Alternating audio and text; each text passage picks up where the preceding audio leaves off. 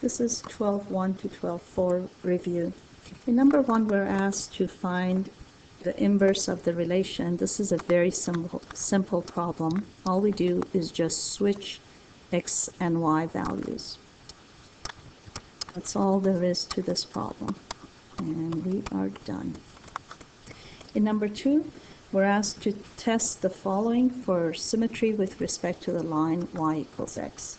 This one is also very simple. We switch, wherever we see x, we switch that to y, and wherever we see y, we switch that to x. And we check to see if we end up with the same equation as we started out with. This is not the same because this is really 6x plus 5y equals 7, which is not the same as 5x plus 6y equals 7. So we explain, this is our work, and our explanation, because it says show work and explain, is we say not same as original equation, so not symmetrical with line y equals x. We do the same thing for b, switch x to y, switch y with x. We just, wherever we see x, we change it to y, wherever we see y, we change it to x. This is the same because multiplication is commutative, so y times x is x times y, which is the same as what we started out with, x times y is equal to 10. So we say same as original equation, so symmetrical with line y equals x. That means if we were to graph this, we would have symmetry with the line y equals x. The graph is a hyperbola that looks that looks kind of bad. Looks like this.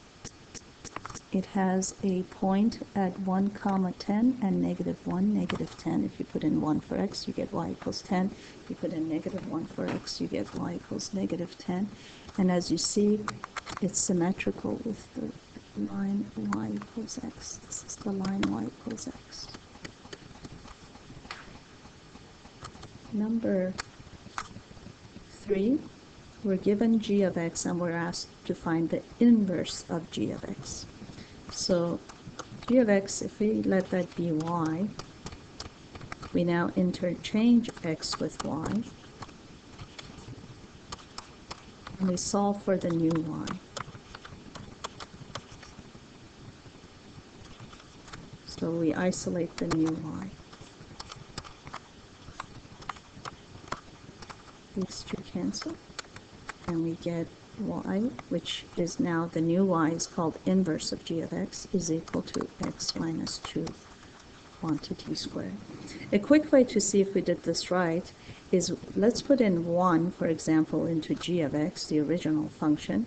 So when x is 1, we get square root of 1, which is 1, plus 2, we get 3. So if we put in 3 into the inverse function, we should get 1 back. So let's see, 3 minus 2 is 1. 1 squared is 1. So that does check. That was our quick check to see if we did this correctly. So let's write the steps for finding an inverse. Step 1 is to change g of x to y. Write y for g of x. Step 2 is interchange x and y.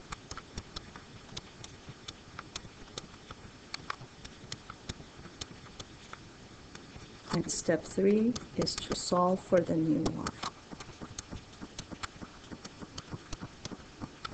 So this is the process we're going to follow for numbers 4 and 5. So we're quickly going to do that. So we're going to call this y. Oops. And we're going to interchange x and y. And we're going to solve for the new y. So we add 1, and we multiply both sides by 2/3. And there's our answer. That's the inverse. The inverse of h is 2/3 x plus 1. You could either write it this way or I'll distribute the 2/3. It doesn't matter. Let's do number 5. Let's change f of x to y. Interchange x and y. So this is x now. All the x's are y's. This one is a little bit trickier to get y by itself. First step is to cross multiply. We put the x over 1 and we cross multiply. Then we distribute the x. Here, we're multiplying both of these by x. And multiplying 1 by 3y plus 1. Now, we put all the y's on one side, and anything that doesn't have y on the other side.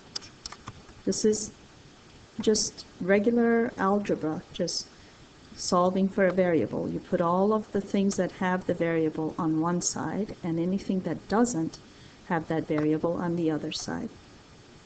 Here's the tricky part. We factor out the y.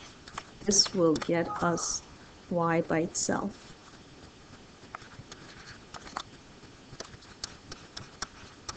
And now we just divide by 2x minus 3. That gives us y. That new y is the inverse of f. So that's going to be 1 plus 5x over 2x minus 3. In all of these, if you have time, you could easily put in a number for the original function, see what you get for the y value, put that y value into the inverse, and you should get the original x back. You should test those as we did in number 3.